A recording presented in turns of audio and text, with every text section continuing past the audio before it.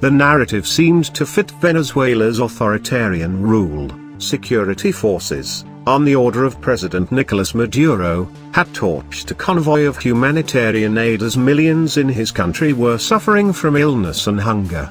Vice President Mike Pence wrote that the tyrant in Caracas danced as his henchmen burned food and medicine.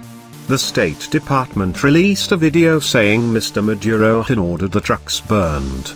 And Venezuela's opposition held up the images of the burning aid, reproduced on dozens of news sites and television screens throughout Latin America, as evidence of Mr. Maduro's cruelty.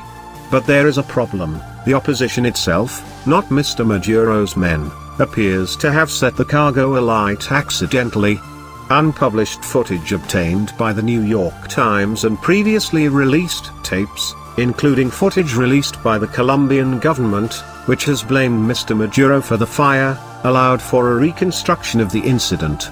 It suggests that a Molotov cocktail thrown by an anti-government protester was the most likely trigger for the blaze. At one point, a homemade bomb made from a bottle is hurled toward the police, who were blocking a bridge connecting Colombia and Venezuela to prevent the aid trucks from getting through. But the rag used to light the Molotov cocktail separates from the bottle, flying toward the aid truck instead. Half a minute later, that truck is in flames. The same protester can be seen 20 minutes earlier, in a different video, hitting another truck with a Molotov cocktail, without setting it on fire. The burning of the aid last month has led to broad condemnation of the Venezuelan government.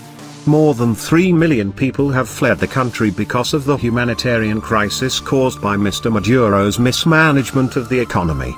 Political opponents who have remained in the country face repression by his security forces, with many jailed, tortured or forced into exile. Many demonstrators have been killed and even more injured during street protests.